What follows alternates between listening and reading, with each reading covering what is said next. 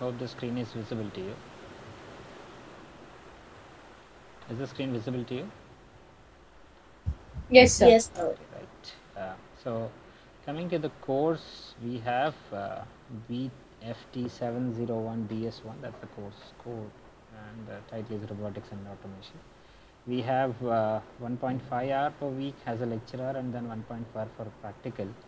So totally like 42 weeks, got 4 credits. So the syllabus goes in this fashion, like we have in the first content, which is introduction to automation, that we'll be looking after, and high volume manufacturing and automation, then programmable manufacturing and automation, and flexible automation, manufacturing and automation. So these are the initial contents, or kind of introductory contents that are there.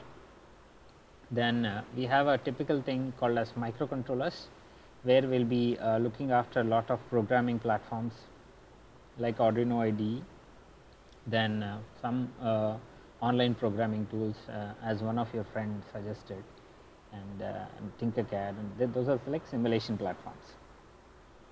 So this is all about microcontroller, where you will be learning the controlling part, controlling aspect of any typical project, or maybe a robot also.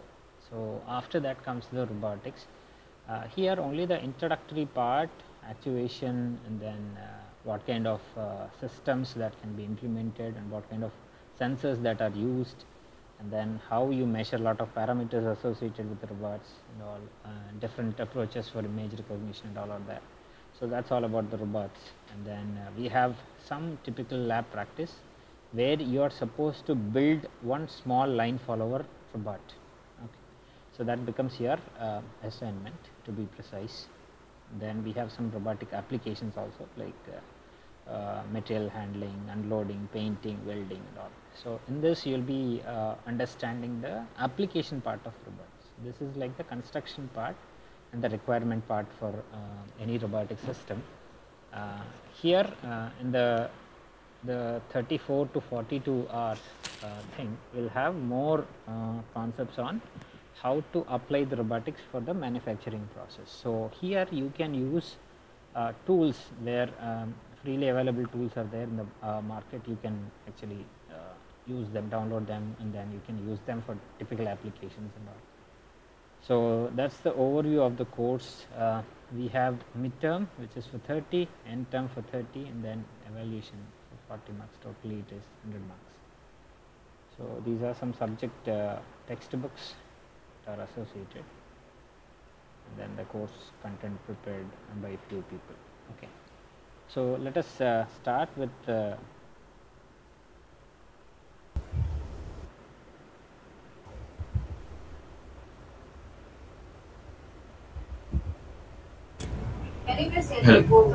okay.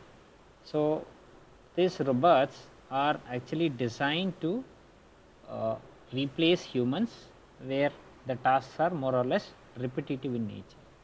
So first question, I think most of you guys have answered. What do you mean by robotics, and what do you mean by automation? Automation, most of you know, like it is like the way of automating things. Automating things is without any human intervention, or reduction of human intervention into any typical plant process, okay, is termed to be automation. Right? Why do we need them in industry? Because human labor is costly. At the same time, human labor can get exhausted, or they get fatigued when the process is repetitive in nature. And moreover, when a person gets fatigued, the major problem is he cannot do the job, or he cannot finish off the job accurately, or he cannot work properly.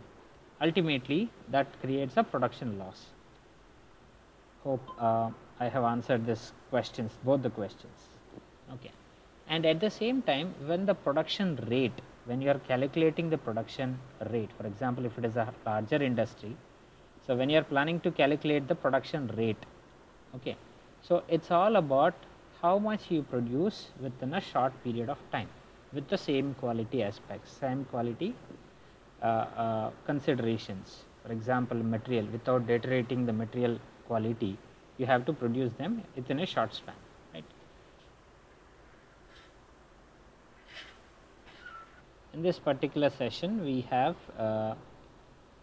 automation production process as the primary topic, and then we have mechanization and automation and types of automation, automation strategies we have, and then followed by different types of automation, actuators I would like to call.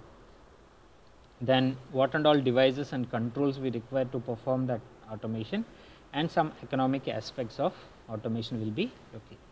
First thing, as I mentioned, automation is something which has started in the early 1940s, where they use some steam engines, for automation, and then in early 1960s they have replaced these steam engines.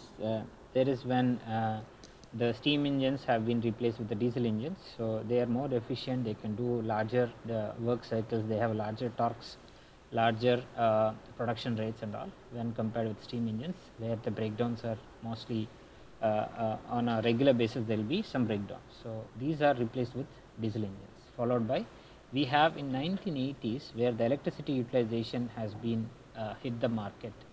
So there is a huge transformation of industrial systems. That is when the actual industrialization has started. That means rapid industrialization. Here it took like 20 years to start from a steam engine to diesel engine, but where in 1960s itself there is a huge production change. At the same time, from 1960s to 1980s, there is a huge transformation.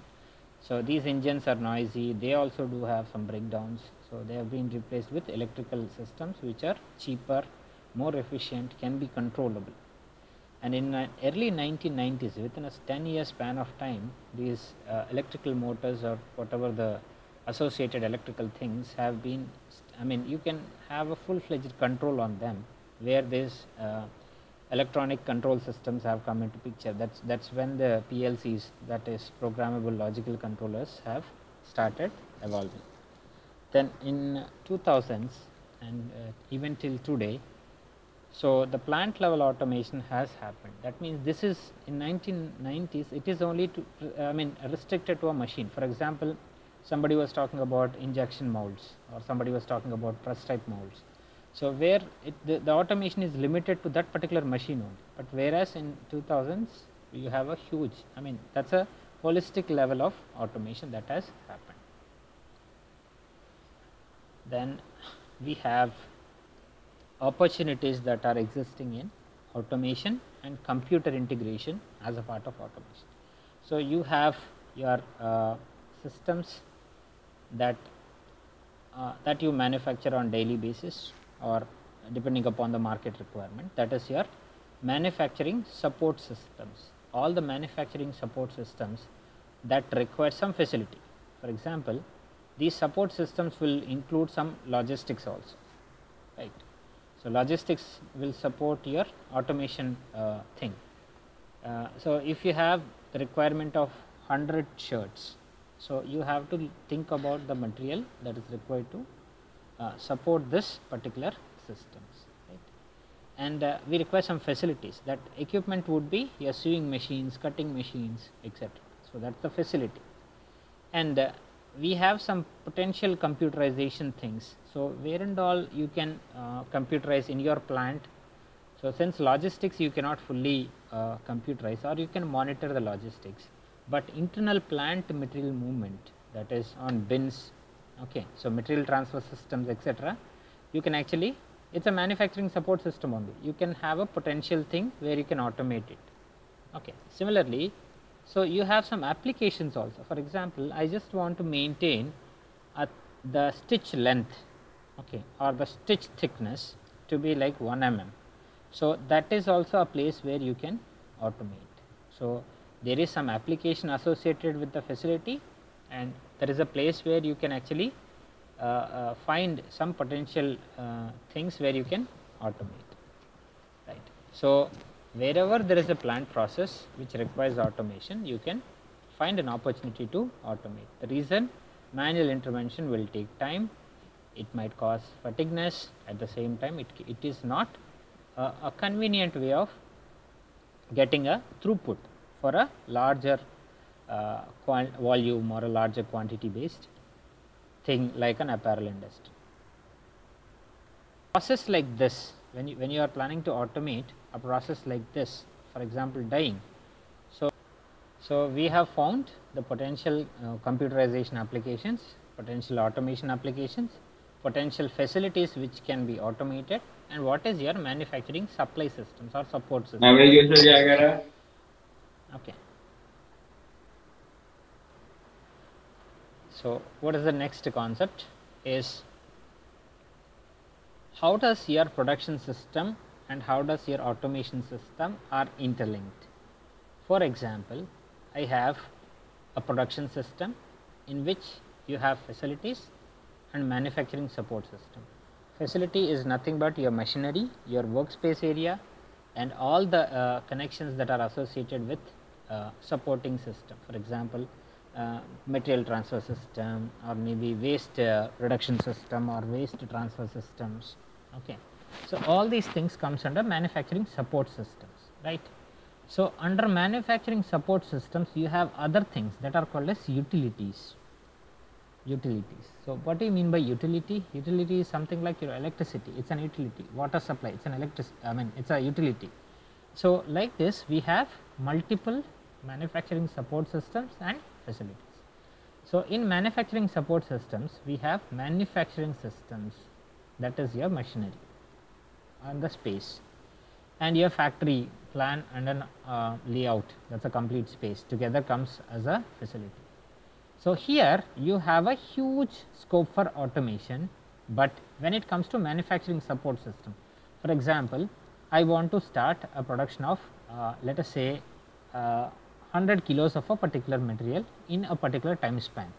So the first thing that you have to look for is the raw material, how the raw material is being transferred from the supplier or a vendor who gives you the raw materials, okay, and how I have to take this raw material as an input, okay, that depends upon your product design.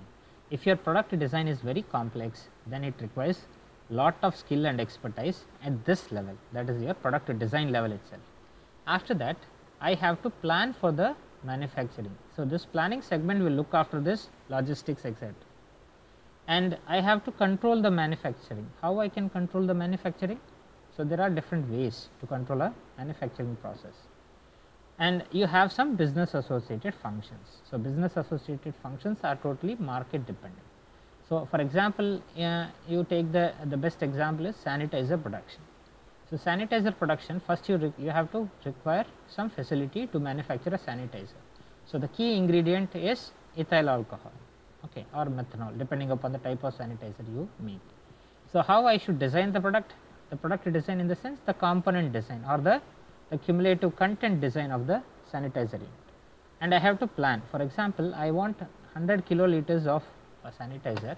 So I have to find whether the logistics persons are willing to supply this 100 kiloliters of raw material, or maybe more than that, more than the requirement. So that is manufacturing planning. And then we have manufacturing control. How should I control? Per day, my production should not go beyond 10 kiloliters. So in that way, I can control the flow. Okay. At the same time, how can I put this into the market? So that is transferring the produced products into market.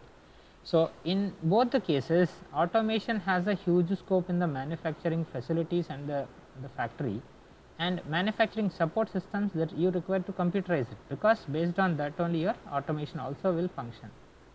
So when you computerize the whole manufacturing process, your automation will work accordingly. So which and all components should I automate in a production process? The very first thing is machine tools.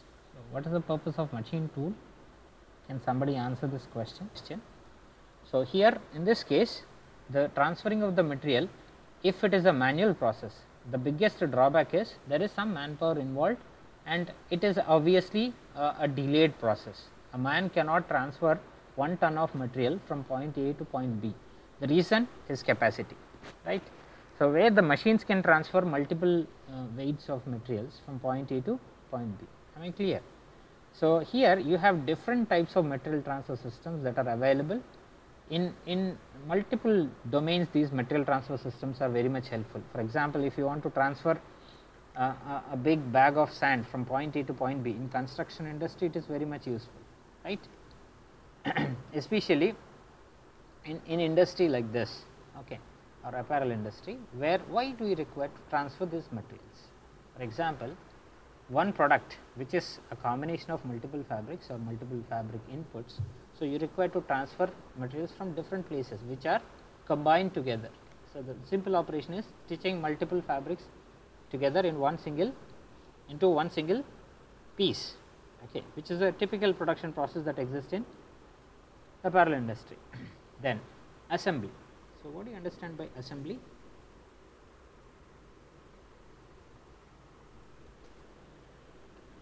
How many individual components are arranged to form a shirt, a complete shirt? I am not talking about the single piece shirt and all. I am talking about stitched kind of shirt, let us say formal shirt. So there'll be two fronts, Okay, there'll be plackets attached to that, okay, 4, 1 back, okay, 5, okay, 2 sleeves, okay, 7. Then we have a sleeve mein cuff placket, okay, 9.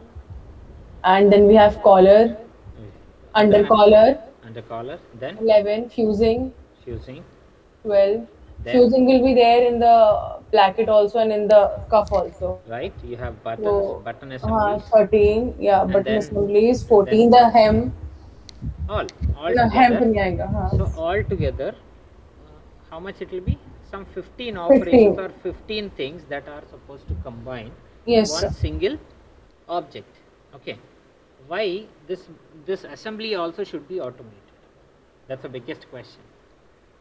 Why assembly should be automated? Out of all these 4 elements, assembly should be automated the most, because there are certain considerations. For example, you take the best example of a shirt. Here the size really matters, right? Where for example, if you are assembling all these components together in order to form a shirt of 38 instead of 40, what happens? Isn't it a production loss? Yes, obviously.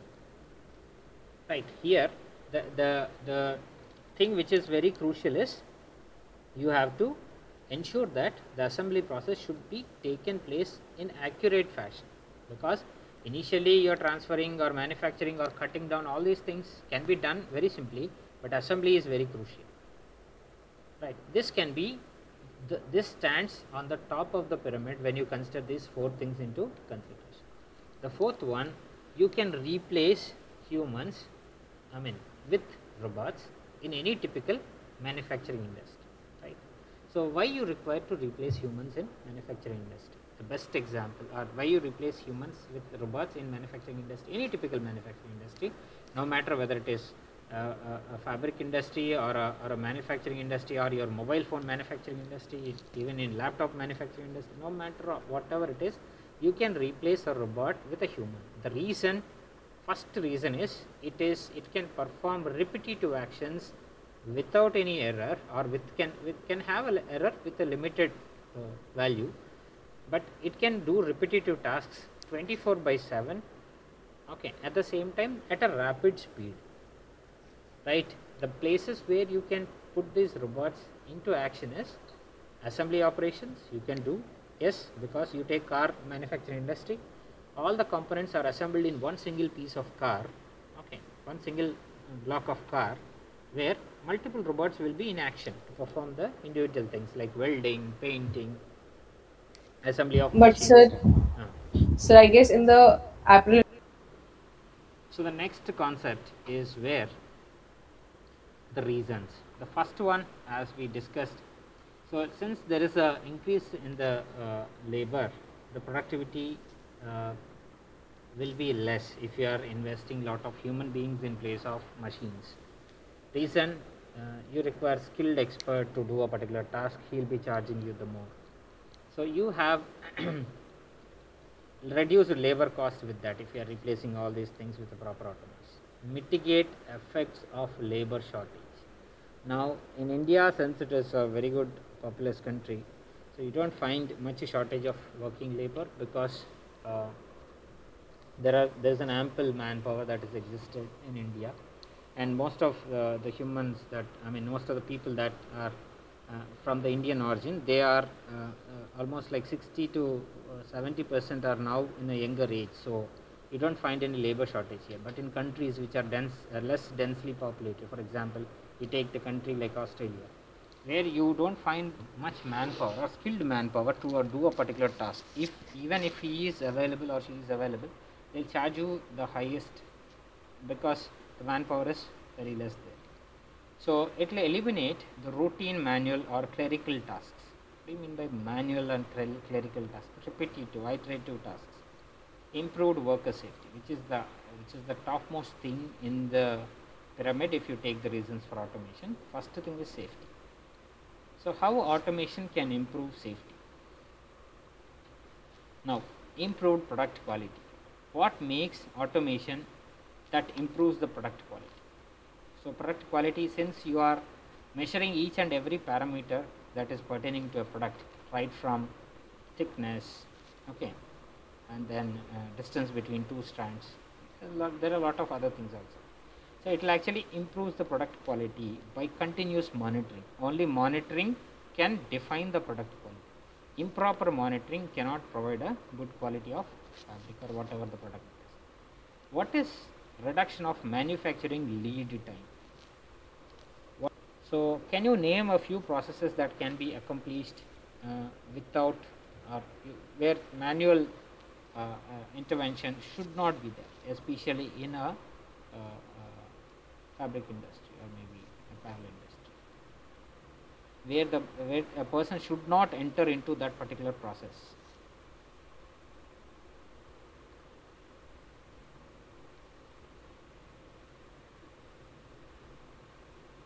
What are all the processes that cannot be done manually in case of apparel industry? That cannot be done manually. Yes, I have already given this example. Transferring 1 ton of materials from point A to point B, it cannot be done by material flow. Material transfer. Material transfer is the most thing where in apparel industry you have a lot of automation in it. What is this last point, very trickiest point, where avoiding the highest cost of not automating?